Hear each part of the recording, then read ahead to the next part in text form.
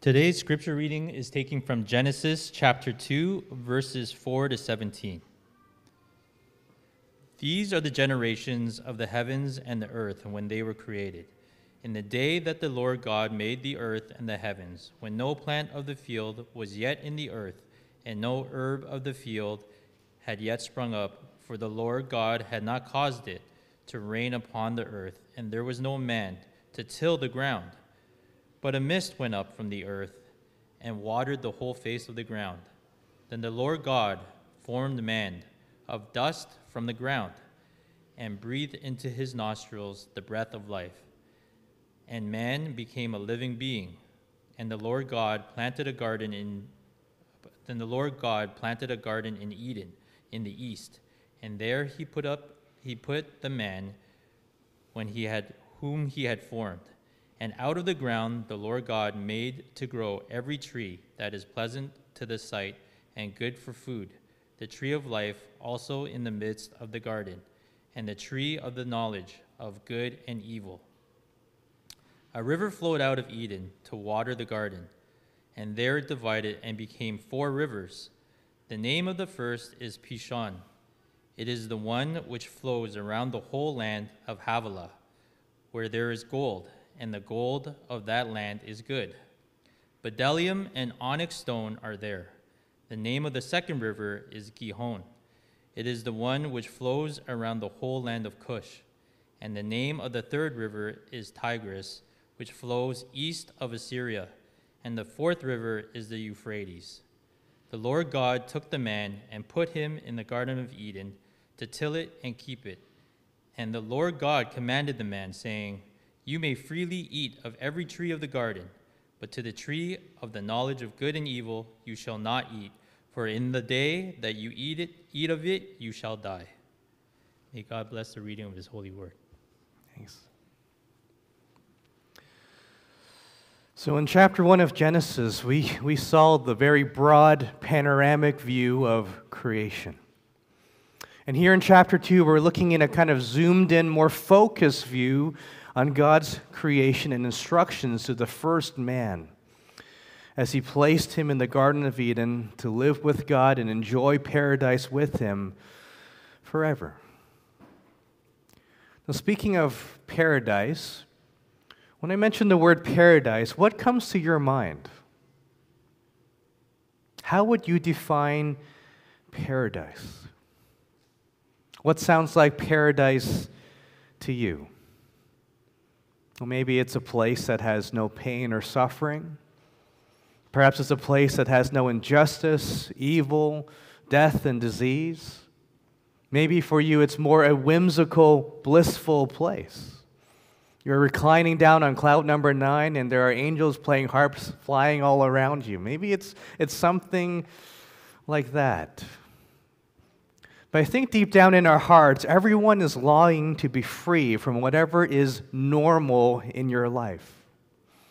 The longer you live life, the less naive you are to the reality of brokenness in our world and evil in our world. The more you experience that brokenness and evil, the more you're just wanting something more, something better, some kind of paradise. King Solomon put it this way in Ecclesiastes. He says, God has placed eternity in our hearts. This longing for something more, something eternal. C.S. Lewis put it kind of like this: if you have this desire that cannot be met by anything from this world, then the most probable answer is that you were made for another world. And this really gets down to the topic which I'm kind of addressing this morning, is that God created us for paradise. He created us that we would know Him, we would have a deep, intimate fellowship with God.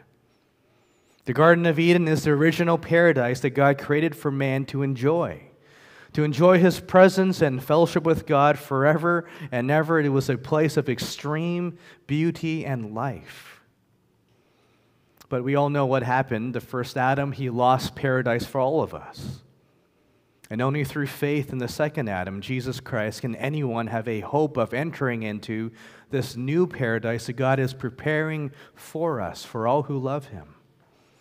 A place where God will rule and reign and give us eternal life. a place where there will be no more sickness, sin, and death.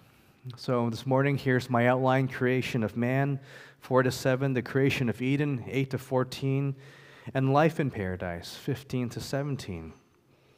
And my prayer, my desire is that we would run back to God in faith in the Son, and experience this life of blessing that God has created us for. Let's look at the creation of man.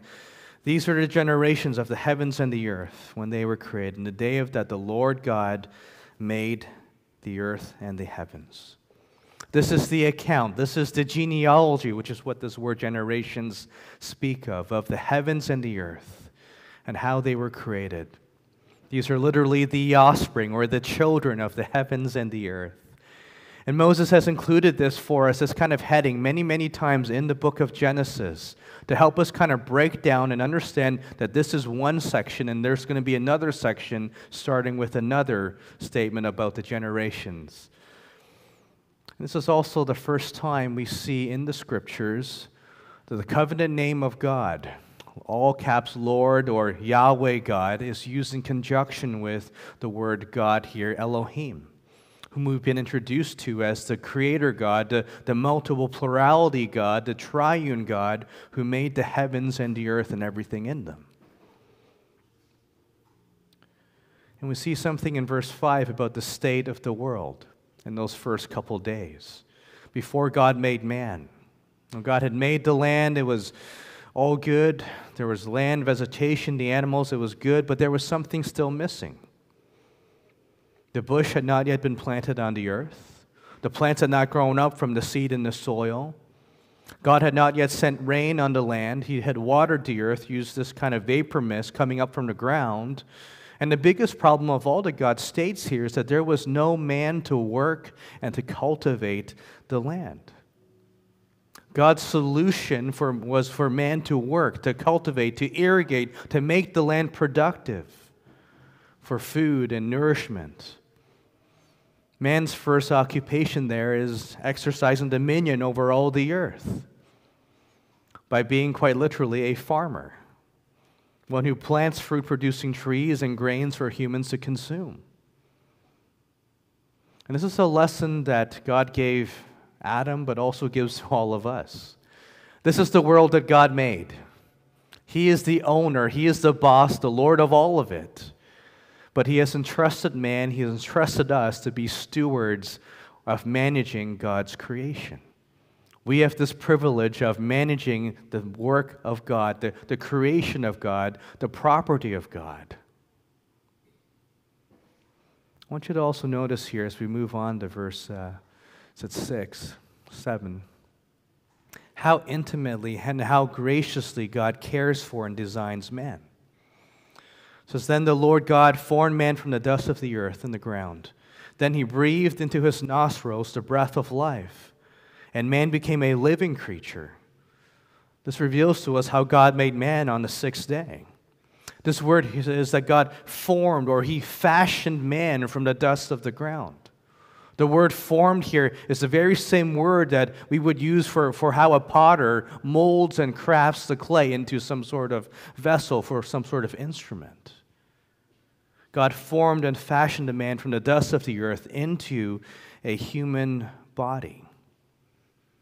If you think about Genesis chapter 1, this is so much more intentional in how God made man than how He made the animals. God created the other life by simply commanding it, and these animals just came into existence in an instant. But God took His time with man, the masterpiece of His creation, to form, to fashion it into a human being, a person created in the image of God.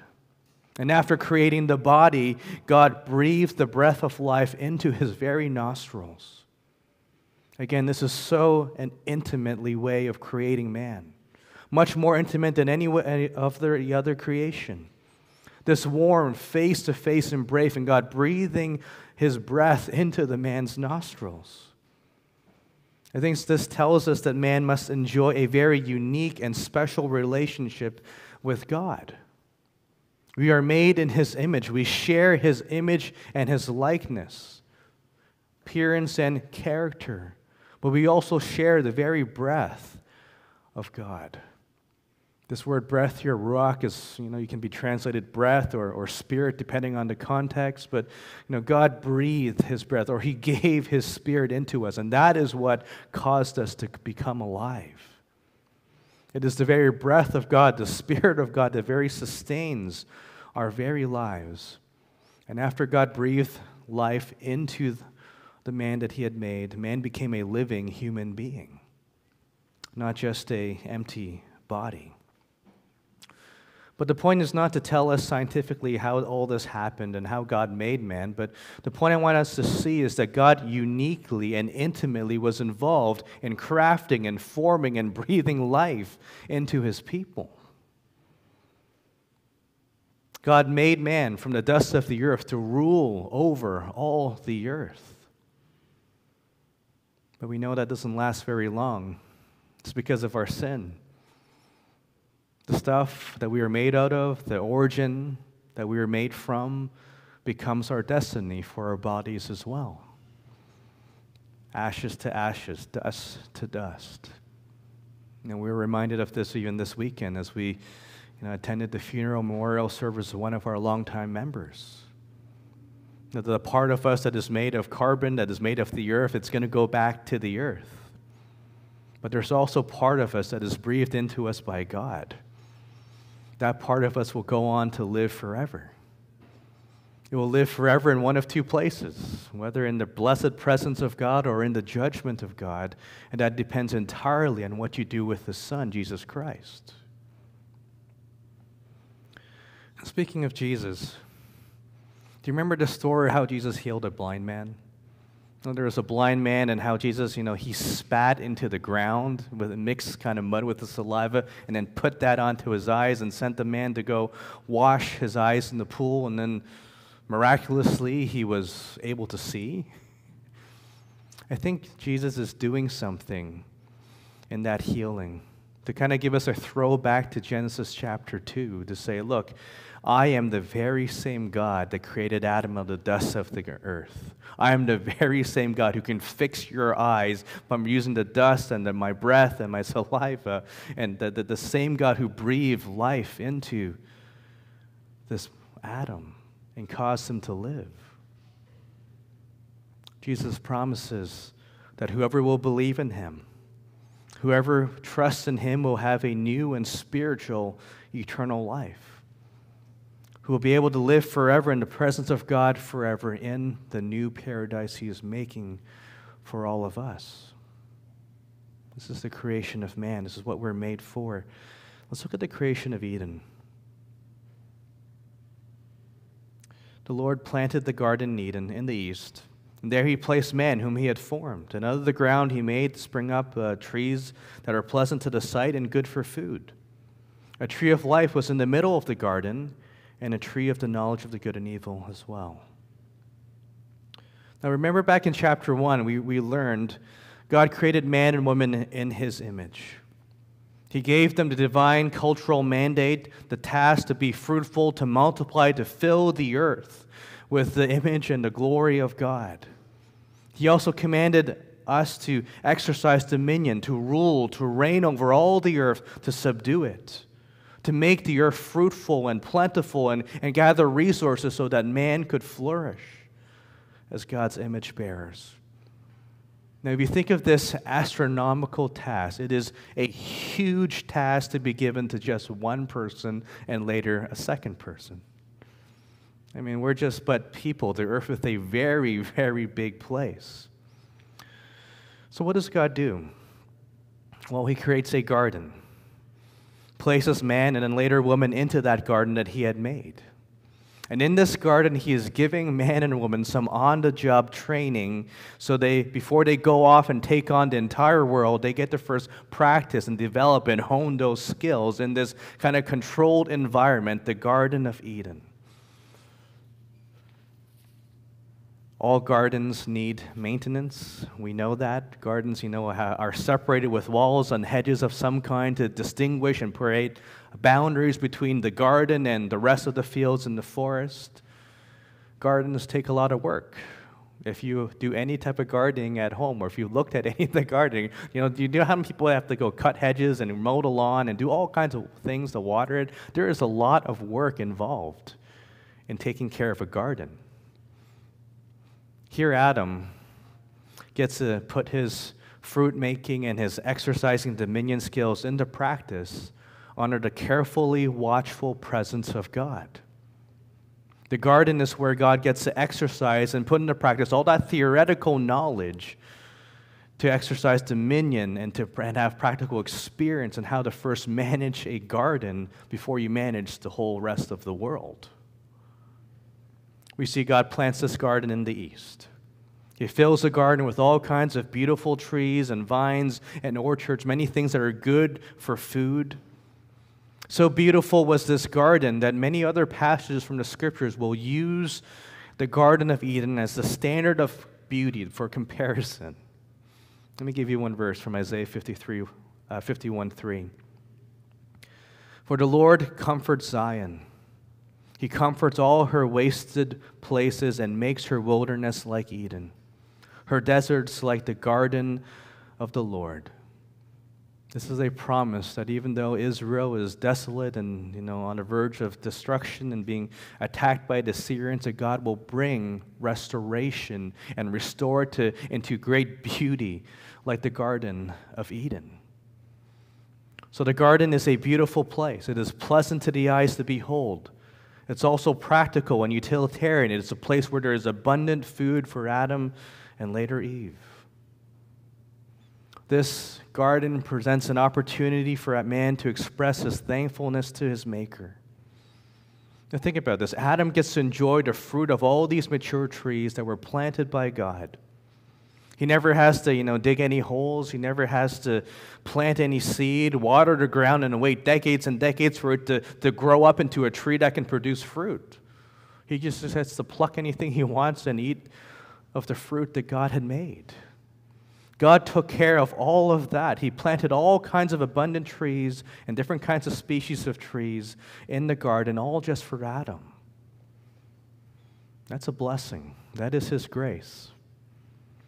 Now, anytime we experience His grace from God, it should also cause our hearts to be thankful, to rejoice and to praise God and offer Him thanksgiving. This garden is a picture of paradise, a picture where God will have fellowship with His people that He created in a very special and real and unique way. It's a place where there is communion with God and fellowship and the worship of Yahweh in an unparalleled way in any other place on earth. I mean, this is where God will meet all of Adam's needs in the garden. All his physical needs for safety, for food and water and shelter are met in that garden. All the safety and social needs of having the structures necessary for him to work and succeed at that work and develop his skills are all there. The relational needs he has, God will provide a wife for him, the perfect wife for him. The spiritual needs Adam has will be met by God, who is present with him, who is walking and talking and fellowshipping with Adam in a way that we can only dream of. Next, we see there are two trees, two special trees in that garden. The tree of life, whose fruit had this miraculous ability to sustain life, physical life, spiritual life, eternal life. It's kind of like the first, the superfood or whatever people call it, that was so magical. It can heal your body. It can, de-age you. It will make death unnecessary. This was the fruit from this tree. A very tangible expression of the life-giving gift and grace of God. If Adam and Eve had never sinned, they were never banished from the garden, they could have gone on to live forever and ever as long as they had access to this fruit from the tree of life. Now, this tree was so important and memorable in the understanding of the Jewish culture that even within the tabernacle and the temple, Israel was commanded to make these lampstands, right? You might know them, like the menorah. It's a lamp that has seven branches and seven candle lights that symbolize the tree of life. This kind of points us to the idea that life can be found in having this worship and relationship with God. That's the tree of life. But there was a second tree, the tree of the knowledge of good and evil. This tree was a test of man's obedience, right? And it gave the ability for man to determine for himself whether what is right and wrong, independent of God. Now, we have this kind of weird idea. We think that, having independence is a good thing. But that's not how God originally designed us. God created us to be completely dependent upon Him for moral guidance, for life. When we choose to say, we want to have autonomy, we want to make our own determination what is right for me, what is wrong for me, that is an act of acting independent of God. That is saying, I don't need God to give me the guidance. Instead, I want to choose for myself. And in fact, I want to be God-like and replace Him as the authority, replace Him as the source of everything good. For us to create our own ideas of right and wrong, it's a rejection of God and His Word, His revelation. It's really at the heart of sin, is saying, I don't need God. I'm going to do things my own way. Now, when they ate of this tree, it also made them sexually aware. They felt guilt and shame for the first time. Of course, guilt and shame are the consequence of sin. Now, in the next couple of verses,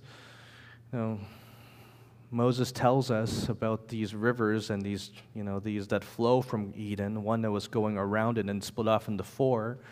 He tells us these other precious metals and gemstones that can be found in this area. And I think the reason why he's doing that is he wants us to see that the Garden of Eden was a real physical place. It was not just some imaginary fantasy, imaginary thing in your people's minds, but it was a real place where God had real physical fellowship with the perfect man and woman that He had made. We were given some of the geography and some references to these ancient people groups. One main river that flowed through a garden that watered all the trees and again split off into four.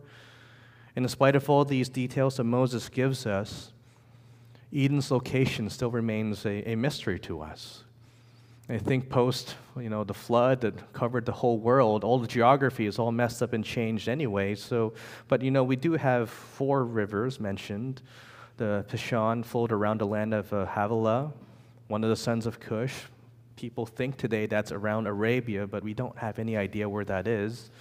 There's gold, bellum, and onyx stones there. There's the Gihon River that flows around the whole land of Cush.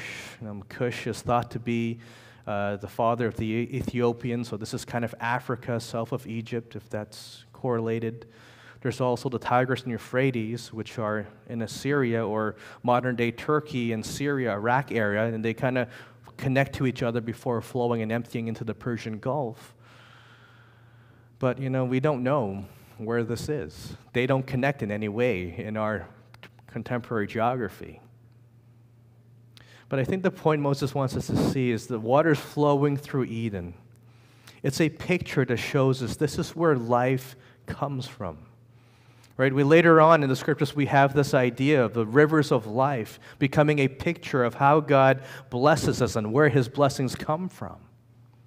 Jesus Himself says in John chapter 7, if anyone thirsts, let him come to me and drink. For whoever believes in me, as the scripture says, out of his heart will flow rivers of living water. Now, He said this about the Holy Spirit, whom the believers in Him were to receive, for as not yet the Spirit had not yet been given. But the living waters flow out of the heart in the believer. This is an illustration of what the Holy Spirit does in our life. He is the source of all new spiritual life. He creates it in our hearts for all who believes. So Eden, it's the perfect paradise.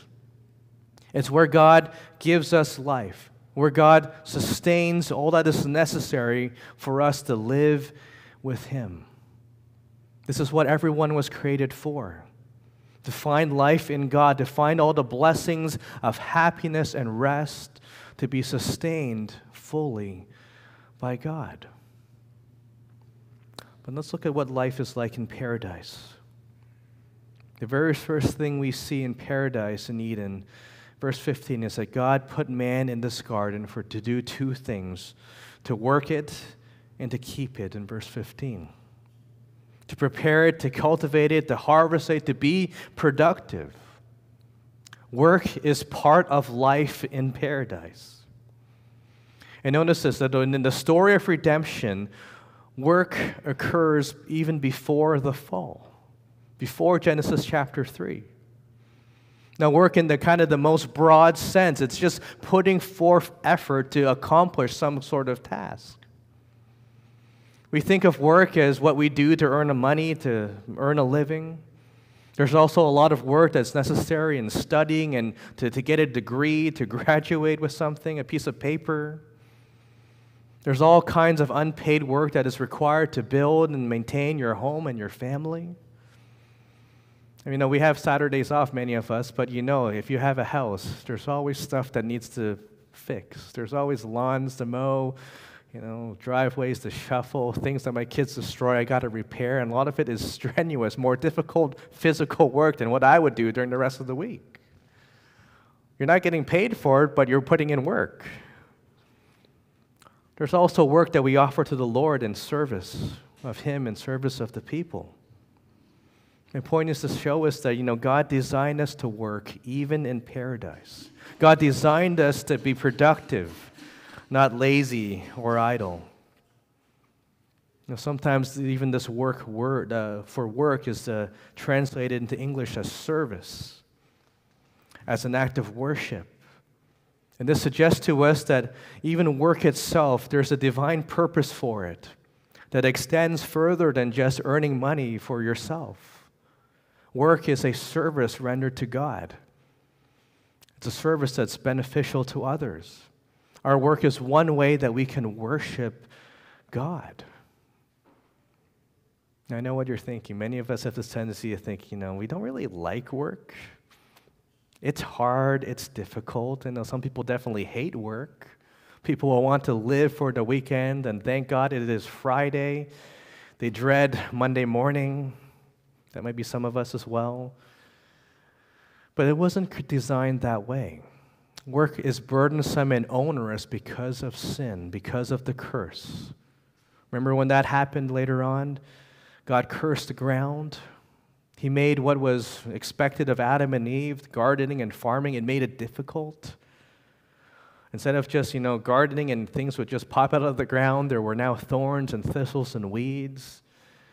That's really the bane of any gardener's existence. I spend so much time. I even recruit my kids to come weed my own backyard because there's just so many. But I want you to see this. Before the fall, before any sin, everything God made was perfect and good, including work, including the fact that we would all have some work, some service to Him. One way we reflect the glory of God as image bearers is to work. God worked in creation. We work in maintaining ourselves and brings glory to Him. Everything we do, especially our work, because that's what we spend most of our waking hours doing, needs to reflect who God is. Needs to image and reflect His goodness to us. Now, spiritually, work, God created us to serve Him through work. It's one way we can worship the Lord. One of the ways we do this is in our attitudes. This has great implications about our attitudes, especially when our boss is being, cruel and dishing out the work, especially when customers are being extraordinarily difficult, or our coworkers are just being unhelpful and not, taking up their side. Remember this. God created us to work, and our work is rendered to Him as an act of worship, an act of service to God. God made us to work. Combine this with last week's message, God also made us to find rest in Him on the Sabbath. So together, as we work and as we rest in Him, and we have this rest-work kind of cycle, we may glorify Him and serve Him. Broadly speaking, this is a theology of work. God created work good. He created you also to have rest from that work and find your rest and your restoration in Him. Now, the second command God gave to man in the garden is to keep the garden. This word keep is about having watch over, to protect something, to guard someone or something. It's also involved in maintaining and guarding, protecting the place that God had created. See, what Adam was supposed to do as the garden's protector, or his garden, was when there was that slithery, lying serpent coming into the garden, he should have done something to protect God's garden from that slithery serpent.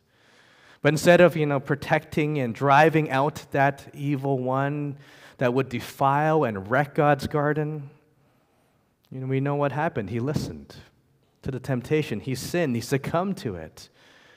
Instead of driving out the serpent, Adam and Eve, were driven out by God. They had gone from being the perfect people to becoming somewhat evil, no longer holy. And there's application in this for us as well. When we work, we need to watch over ourselves as well. Watch over our families, watch over our church, so that we can maintain what is holy, righteous, and pure. To make sure God is honored in our lives, honored and obeyed in our families and in our churches. To protect it from any kind of evil or wickedness, any impure thing that would threaten us, threaten to do harm to us. There's a spiritual application as well. We need to practically maintain our relationship with God. There is effort that needs to be put forth to fight against sin, to fight against anything that would defile us. There must be work that is put forth to keep ourselves holy and pure before the Lord. And when we sin and we keep these short accounts before the Lord, even though we succumb to temptation, we sin, we confess it, we turn from it and repent. We don't let that unrepentance go on for a long time, because that will threaten our relationship with God and our relationship with others. We need to work hard also at creating and cultivating the spiritual disciplines, these habits and routines in our lives, so we can find rest in God. We can have a deeper, worshipful relationship with Him and experience more of God's presence in our very lives. See, we have a spiritual responsibility to keep ourselves holy and pure and flee from idols. Just like Adam was supposed to keep God's garden holy and pure and drive out anything that would destroy that. Second thing we see in the garden, in paradise, is God created boundaries to protect His people. Verse 16 and 17, God commanded the man, saying, "You must surely eat from every tree of the garden, but the tree of the knowledge of good and evil you shall not eat. For in that day you eat of it, you shall surely die." God gives His people commands that we might obey them, and we might live under the umbrella of His blessings as we obey them. God set the boundaries for what man could eat and consume. Think about it. Every tree He planted, they were all accessible. He could eat of any one of the trees except for this one. That was grace. He did not plant any of those trees. He could consume any of it freely. That He did not plant or grow or put forth any effort in, He could presume it. But even freedom itself, it doesn't really have a meaning if there's no restrictions, if there's no prohibitions. I think about it. If there's no restraints, then what are you really free from? And God here only gave Adam one restriction. There was only one tree that he could not eat from. God gave everything else as an expression of His abundant and loving grace. We have the one prohibition with the penalty. The tree of the knowledge of good and evil, don't eat from it. The day you eat of it, you will surely die. This was the test for Adam and Eve in their obedience. But don't view restrictions and God's prohibitions as cruel. As a parent, we get this. God is not cruel to us. It's not cruel when we tell our children, don't run across the street. It's not cruel when we tell our child, don't touch the hot stove. You're going to burn your hand. It's going to hurt. It's going to be painful. Restrictions are necessary for our good and our protection. They're good for human flourishing. I mean, think about it. Would you dare drive in India? Or would you dare drive where people don't follow the rules of the road? Would you even cross the street? Rules and boundaries are necessary for us to thrive as a people. It's good for us. And even more so when God gives us commands, it is flowing out of His good, abundant nature and care. These rules were designed by God to protect His people from falling into sin and certain death, for choosing to live independently of God. Because God made us to live under His protection, His care, His love, to have all our needs met by Him. This tree of the knowledge of good and evil, they were never to eat from, lest they surely die that very day. And again, I told you, this knowledge of good and evil was the ability to discern for yourself, to determine for yourself what is right and wrong. And that right belongs exclusively to God, our Creator. God made us to live according to His Word, to be dependent upon Him to tell us what is right and wrong. He is our Maker. He created us. He has the right to tell us what to do. Just like a potter has a right to determine what he's going to make and what type of thing he's going to create from the clay. Everything God says and tells us is for our good and for His glory. All of His instructions, all of His commands flow out of His good and righteous and holy nature. God is not like many of the other fake gods that are cruel and manipulative of man. He is a good God, a loving Father. So eating the fruit of this tree is really a declaration of war. It's saying, I want to be independent from God. Eating this tree is saying, I don't want to live under God's care and protection. I don't need His rules. I don't need His word to tell me what to do. I am going to make my own decisions for what is right and wrong for me. I'm going to have my own truth, my own morality. I want to live life my own way, and no one can tell me otherwise. I demand to be independent of God, to be autonomous, to be self-sufficient. And really all that is saying is that I want to be God myself. I reject His rule and His reign and His right, and I refuse to live according to His words and His commands. I want things my way. And that really is at the heart of all unbelief, at the heart of all sinful rebellion, is this willfulness and rejection of God and His word. Lucifer did this before the fall. God created him to be a magnificent archangel. And he was so beautiful that, he decided, I don't need God. I want to be worshipped instead. I want to have my own way. Isn't this the same thing that Satan tempted Jesus with as well?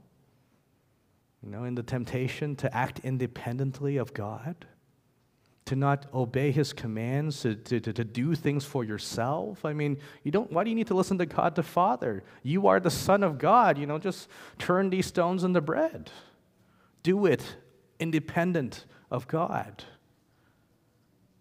Now, Adam will sin this way when we get to chapter 3. He acted independently of God. He should have at least asked, God, I don't know about this serpent thing and what he's tempting me to do. What do you think I should do, God? Instruct me.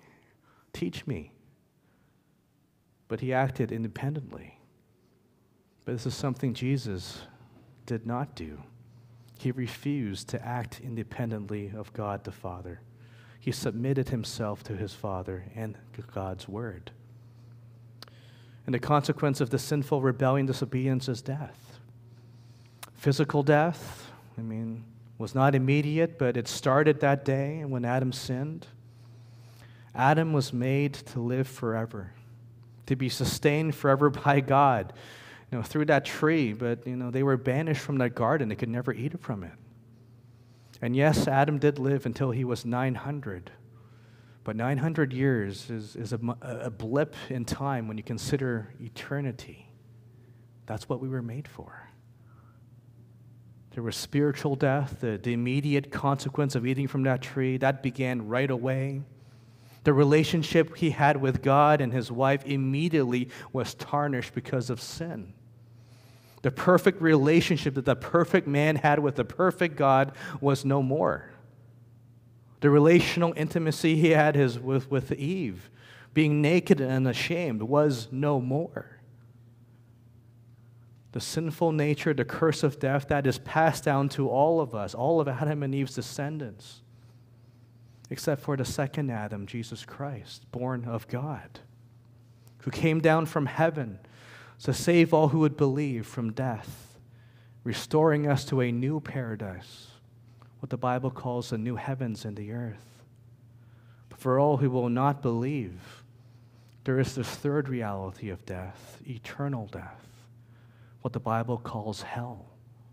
This is the ultimate consequence of Adam's unbelief, of Adam's sinful rebellion, the reality that hell awaits for all those who do not believe. So though God commands us in different ways than Adam, though we have much more commands expansive through the rest of Scriptures and what we are to do, the basic choice is still given to all of us. Will you obey God? Will you submit to his written word? Will you believe and surrender to the God, the living word, Jesus Christ? And in doing so, will you find life in him?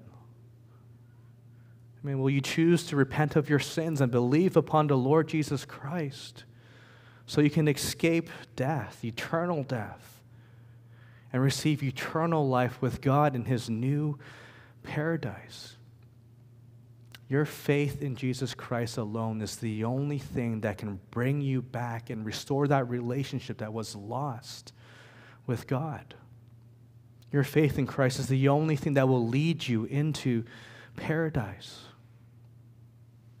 And look, it doesn't matter, where you are right now. It doesn't matter what you've done in the past, how much of this fruit from the tree of the knowledge of good and evil you have been consuming, how much of your life has been lived independently of God, in rebellion to God. It doesn't matter what kind of wreck that you find your life in, or how much guilt or how much shame you might have right now. What matters is today. Today, will you turn from all of that and put your faith in Jesus Christ? And have all the sins of your past wiped away and cleansed forever. That is what Christ came to do. And if you have trusted in him, if you've been cleansed by him, will you live in a way that is reflective of that? Will you be thankful for what he's done? How he gave his perfect life that you could not live for you. How he died on that cross, the death that you deserved. How he was raised from the dead to give you life that you could never have on your own. That must move your heart to be filled with thankfulness. And this grace that you have received must now fuel and motivate you and stir you to live for him, to work every day as an act of service and worship to the Lord. To take breaks from that day to find your rest from your work in him. It's just what God created you for, to find your sustenance for him, to serve him and to worship him with all of your life. Let's pray. Our Heavenly Father, we're thankful for your word. We're thankful for what you created us for, how you intimately crafted us and made us and shaped us and gave us life, gave us your spirit. Lord, we ask that you would help us to remember what you have created us for, not to live for ourselves, not to live in rebellion of you and to act independently of you, but help us to see the good intentions of following your word and following your will, listening to your commands, and to see how much blessing there is in following after you. We're thankful for giving us Jesus Christ and what he's done on the cross. that how it was through one tree and its fruit that led us into sin and damnation, but it is through his death on the cross that has led us and restored us back to you. Help us to taste and to see the greatness of a life lived in faith in your Son. We ask this in Jesus' name we pray. Amen.